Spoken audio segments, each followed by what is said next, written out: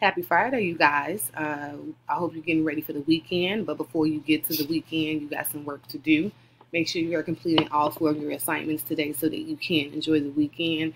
And when I think about enjoying the weekend, I think about maybe like baking some cookies, which I love, baking some brownies, maybe taking a bike ride. Do something fun that's also safe, making sure you and your family stay safe this weekend.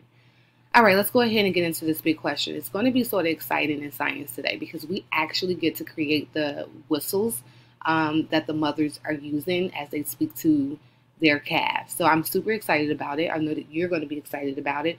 It's going to be a challenging activity because you're going to have to actually think about the wavelength and try to get it to a T, meaning try to get it perfect so that you can create these three different whistles. But before we get there, let's go ahead and recap our big question. We've been looking at this big question every day. I know you guys should be dreaming about it. You should be thinking about it when you're eating dinner. You should be thinking about amplitude and wavelengths. We've been learning amplitudes equal volumes. When I think about amplitudes, I think about quiet and I think about loudness.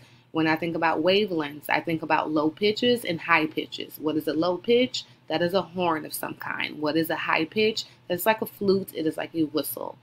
So we need to continue to think about that, but we're going to create and work with some wavelengths today as we try to create or replicate the mother whistles today in our simulation. Recapping our vocabulary words, I want us to really remember these vocabulary words because I want us to use them in our assessment that's coming up. We have an assessment in like maybe two or 3 days. I am going to do a review, but I want us to remember these vocabulary words because we should be using these words in our CER. The more scientific language that you use, the more points that you can get to boost that grade. So amplitude, what is it? How tall a wave is. We're thinking about the height of the wave. When we think about the height of the wave, we're thinking about the volume. Wavelength, what is it? The distance from peak to peak on a wave. So we're thinking about long and short. This wave or these peaks could be short. If they're short, they're much tighter like this. If they're long, you have this gap between a really larger gap between the two peaks. When you think about waveform, that is the curved line that shows the pattern of a wave. So we think about this as our pattern. This is how the sound waves would look if we could actually see it, but this is what it looks like in visual representations. We know a little something about visual representations because we read our text yesterday, which talked about visual representations too and how doctors and scientists use those visual representations. All right, continuing on because again, I want us to really get into our whistles today. So this is what we're going to do, and it'll be inside of your class assignment. You will have these three whistles to create. You'll have a breakdown in your assignments of how to do it. So you'll receive all three of these whistles actually that you're going to recreate. Each whistle will have a set of directions that you need to follow in the simulation.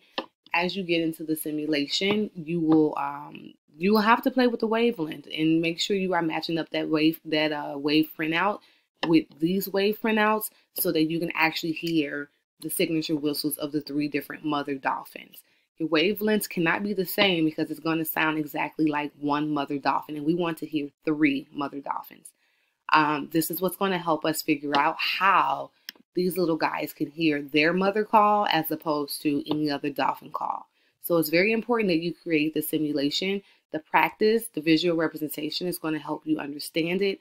If you understand it, you're going to do excellent on your assessment coming up in 2 or 3 days.